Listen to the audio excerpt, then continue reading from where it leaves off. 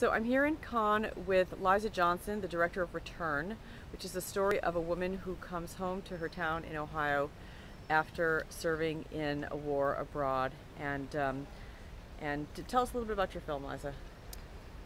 It's a character drama. It stars Linda Cardellini, who is quite wonderful in the main role. She's pretty much in every scene, so it's a really big. It stays very close to the perspective of the main character.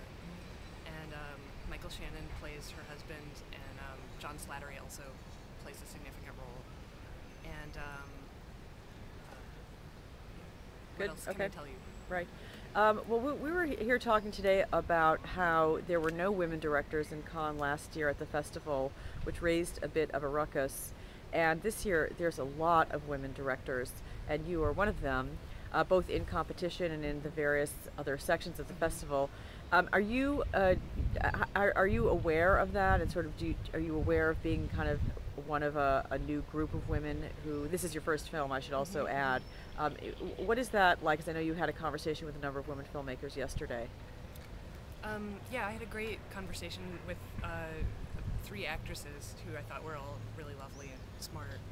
And I feel really excited. A lot of the filmmakers who inspire me are women. Not only, but for example, some of the big loves of my intellectual life have actually been French women. Such like, as?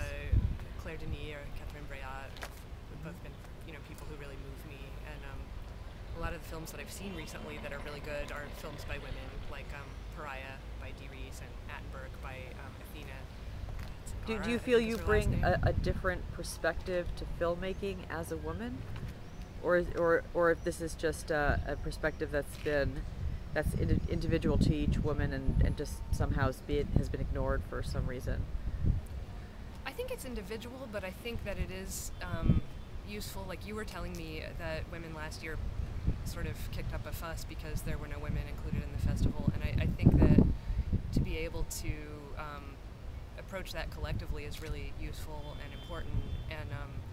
And then beyond that, I do think probably people who make films all have their own eccentric perspective, and probably most of the things that we all think is influenced by, like, if we're a woman or where we come from and stuff like that. So I'm sure that's true, but I don't know if there's any core organic phenomenon about women's cinema or something like that. Well, the story that you're telling in your film is a very interior story.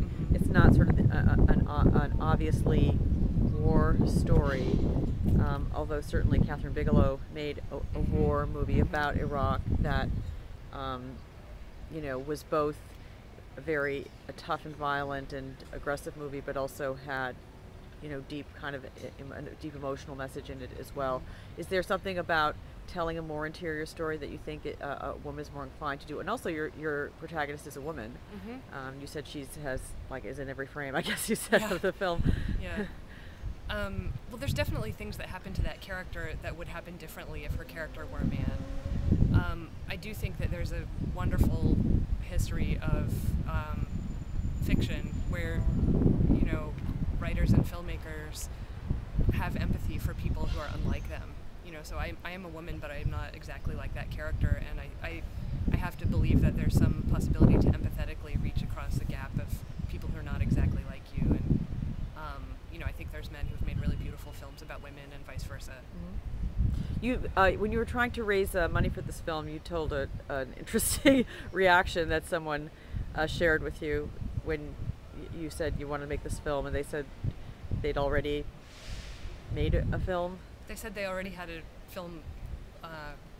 They said on their slate there was already a film with a woman that year, and so they couldn't do my film. That's true.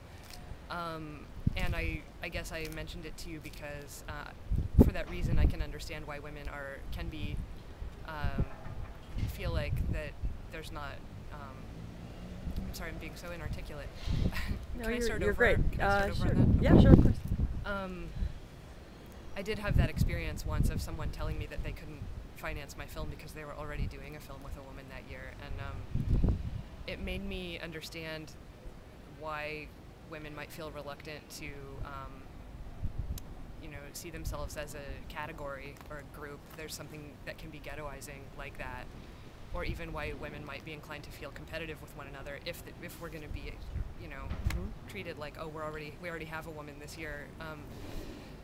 But I still think that there are an awful lot of women who are managing to make films, and I think that for me and for my friends and colleagues, it's been a more successful approach to just try to be supportive of each other and not try to think that there's only room in this town for one of us. Great. Okay, Liza, thank you so much. Good Thank luck you. with your film. Thank you.